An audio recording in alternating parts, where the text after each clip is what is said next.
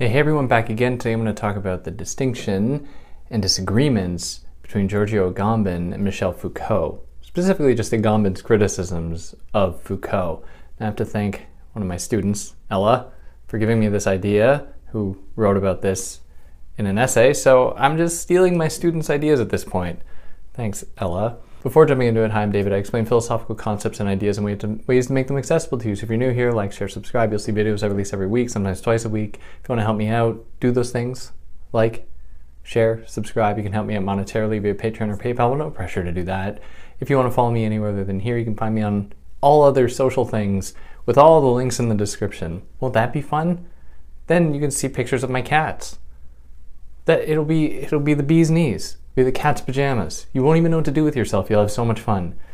Yeah, let's just jump into the distinction between Agamben and Foucault, specifically Agamben's criticisms of Foucault's notion of biopower and biopolitics, or the limitations of biopower and biopolitics according to Agamben. But at the end of this, you really got to tell me whose side you're on. You agree with Agamben, Foucault? Tell me why. I really want to know. I want to expand my knowledge about this.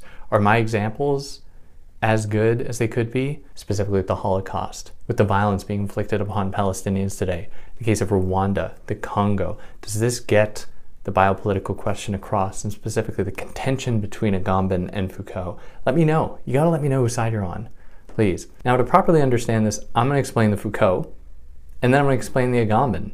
So to understand Foucault, in order to understand biopolitics, you have to understand the trajectory that power has undertaken from the classical age, from really the 1600s and before onward, where something shifted in the way that power was organized in Europe.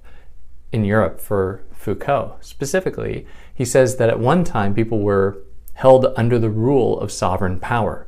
Now what he means by that is that people lived under the will of royalty, of kings and queens, and those were the people that got to decide who got to live and who got to die, pretty much. That was how power worked. And the royalty would often put their power on display in like public executions, public tortures, in order to demonstrate their power, in order to communicate to the broader social body, like, hey, if you step out of line, this is going to happen to you too.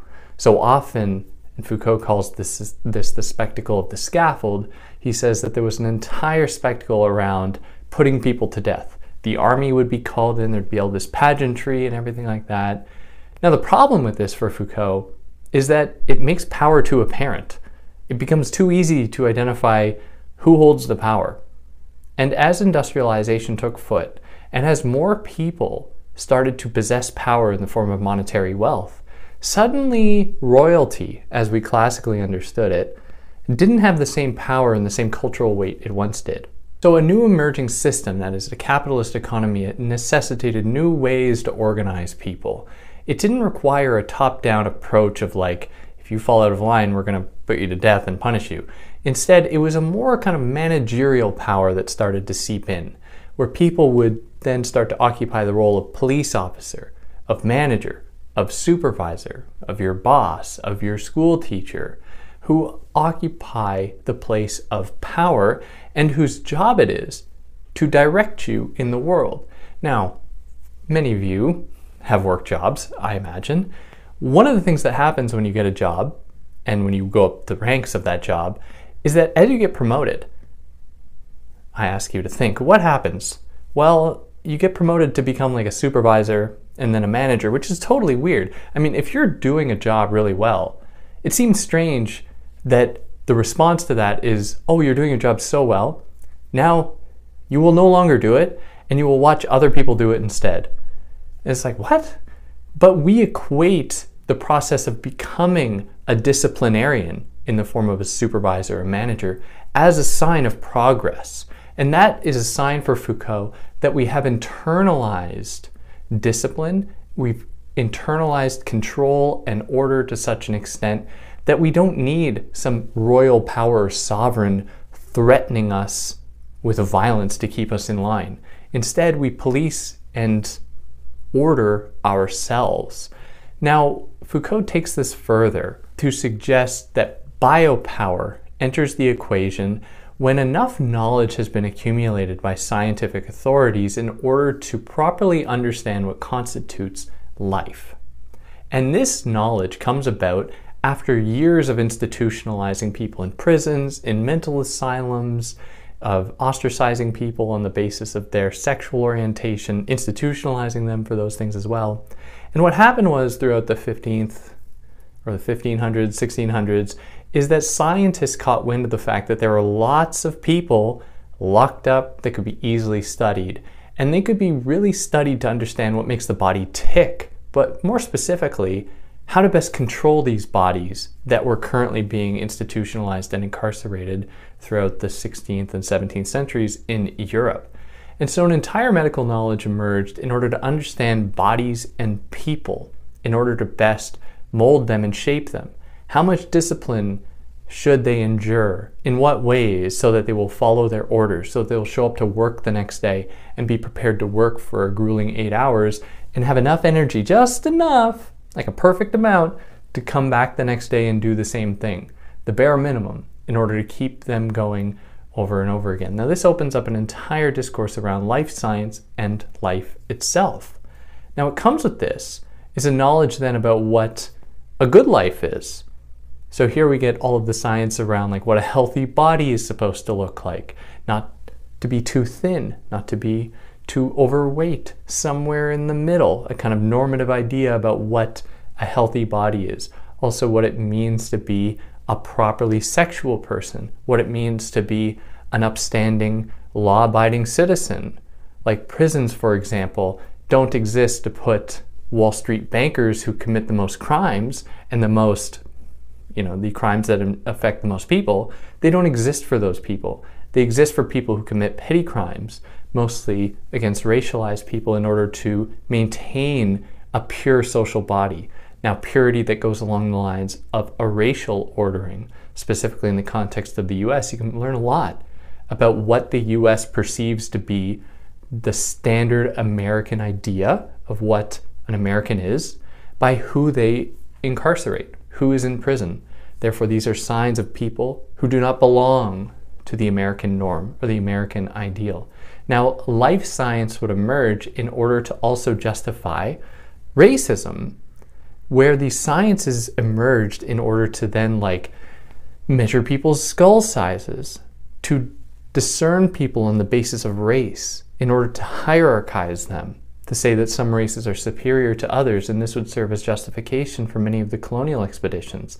Also enslavement, where people in Western Africa would be distributed based off of their physical features, often backed up by scientific discourse, like phrenology. This would then be repeated in Rwanda. The Tutsis and the Hutus were split up based off of their bodily configuration, backed up by, in a lot of ways, science and understanding people. So this is the progress towards biopolitical power for Foucault. And it is a power that doesn't try to put people to death per se to control them, but instead maps them according to their life properties. What are they in their bodies? To channel them and shape them to adhere to a norm. Now, Foucault is not thinking that death doesn't happen anymore. In fact, he says that it is because of this logic that we can see the most horrendous deaths occur, where entire populations can be put to death because they threaten the perceived to be pure and true population, like in the case of the Holocaust, where Jewish people were seen, and Roma people and others, who were put to death because they were in a very systematic way, because they did not abide by the normative idea about what it meant to be a standard white person in Europe, and how that dovetails with religious authority as well. So the entire Holocaust was, for Foucault, a demonstration of this desire to purge the world of impurities in a systematic way by understanding it and shaping it.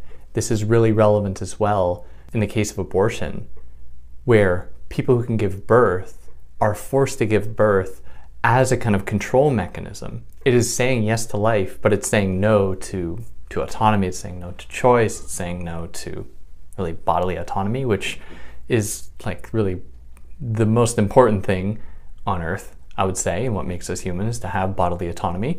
But These are all demonstrations of the way that power has transformed from being an explicit demonstration of sovereign royal power in favor of a perfected, systemic, scientifically backed approach to better understand people and bodies, to channel them and shape them in the most efficient way possible, to prime them for a life of toil and work, normative conditions about how to live properly in the world, and so on.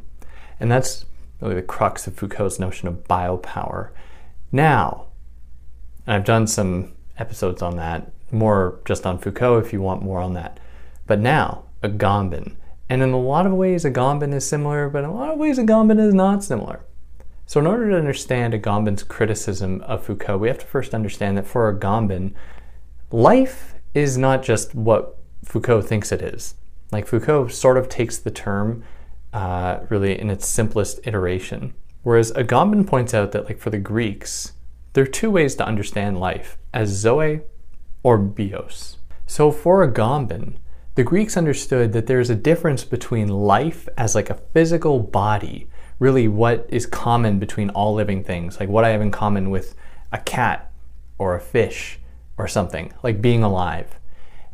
The Greeks distinguish that from bios, or that's zoe, and then bios refers to specifically the conditions of living within a certain community.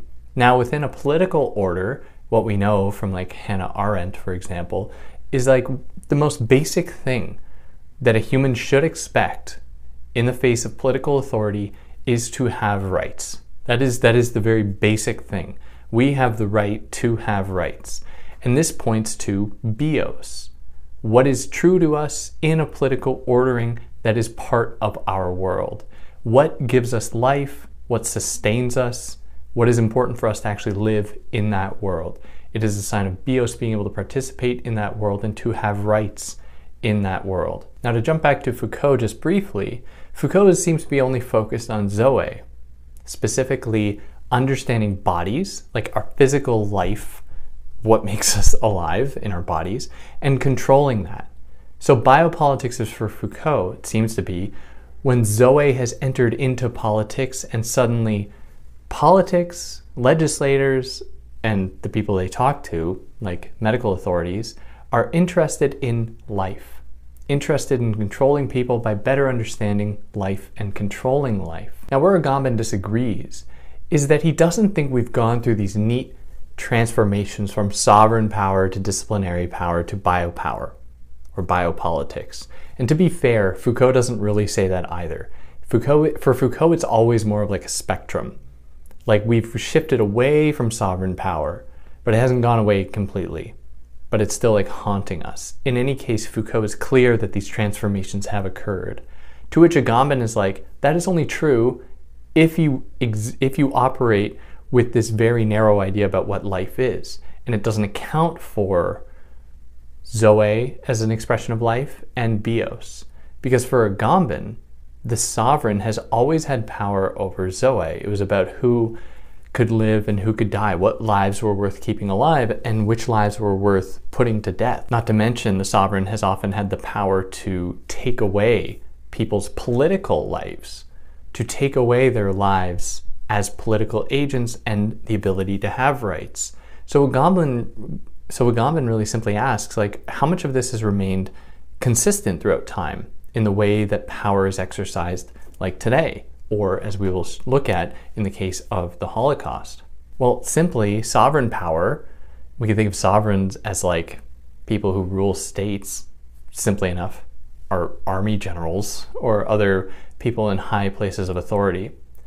What we can still see about them that is true and has remained true about sovereignty and sovereign power is that they hold power over life in both senses, over both zoe and bios. They have the right to decide who gets to live and who gets to die, directed, controlled drone strikes to kill certain people decided by, given the okay by the President of the United States, for example, or any other state that demonstrates that it doesn't just control people by proliferating life, by controlling life, by understanding life in terms of birth rate and populations and understanding lifelong longevity and body mass index and all of that, and controlling people that way.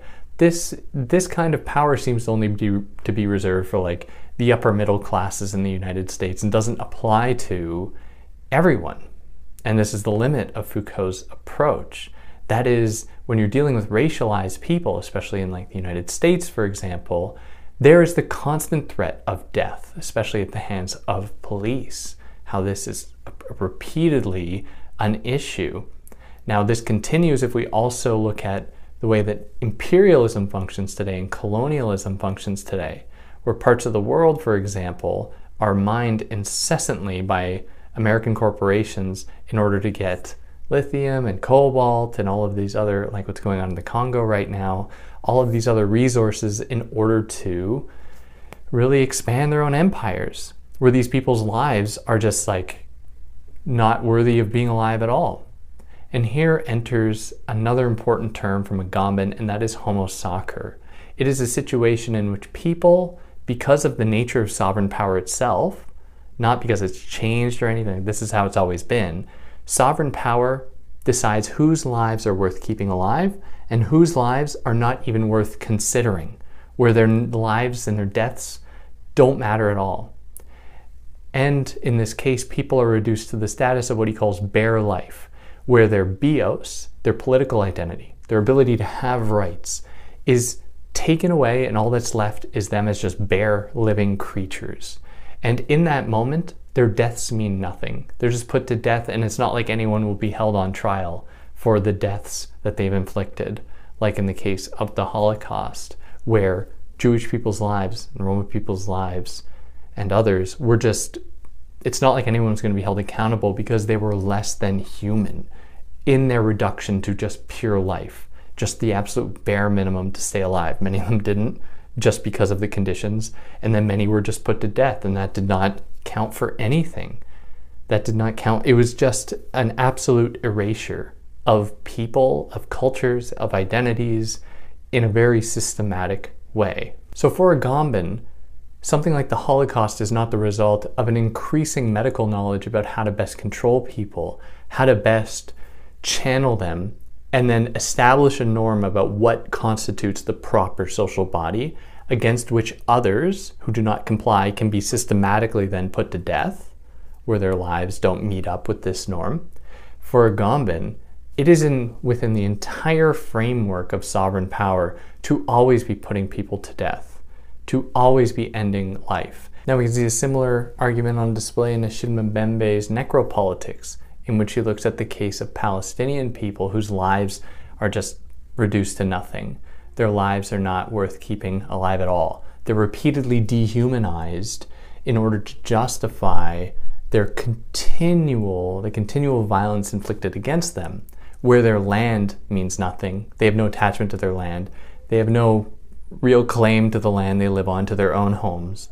And so they are systematically destroyed and taken over by Israeli forces and held under constant control and surveillance, where the Palestinian people are just kept in this arrested state of development, where they cannot engage in any kind of bios, any kind of like political life, and are respected as such by the international community. It is that their lives, as Agamben says about homo sacer, are just like a statistic. At this point now, given Israel's continued attacks on the Palestinian people, we have more than 8,000 dead children, which just at this point, as it is repeated by Western forces, by Western media, is just a statistic. It is just something that is only offered up as a statistic. Their children, them being children, is also then attached to a terrorist agenda, like they are human shields or something, when at the end of the day, they're really just children, and as a global community, they should be understood as such. There's really nothing more to add to it than that. But their deaths account for nothing. They mean nothing. And so they are just reduced to this status of bare life. And this has been the way that sovereign power has always functioned, and how it continues to function today. So yeah, let me know what you think. Are you on Agamben's side, Foucault's side, a little bit of both? I'd love to hear about it. Yeah, if you like what I did, like, share, subscribe. And on that note, catch you next time. Take care.